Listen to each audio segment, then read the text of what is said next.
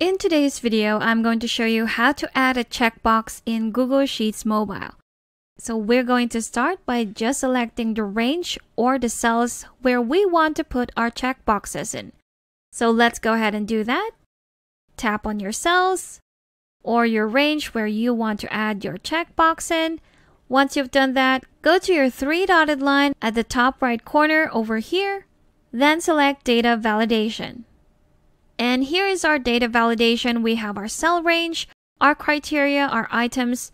So on the criteria, this is where we're going to select our checkbox. So if we tap on it, you'll see checkbox on the third row. Tap on it and then tap on Save.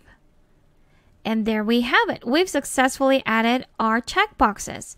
So if I tap on it, you will have your check mark right there, which will give you the value of true. Now, if you want to change the color of your checkbox, all you have to do is to select that, then go to your text color right here at the bottom. If you tap on it, you can select which color you want for your checkbox. I'm going to select red, maybe a darker one, and there you have it. So that's how easy it is to add a checkbox in Google Sheets Mobile.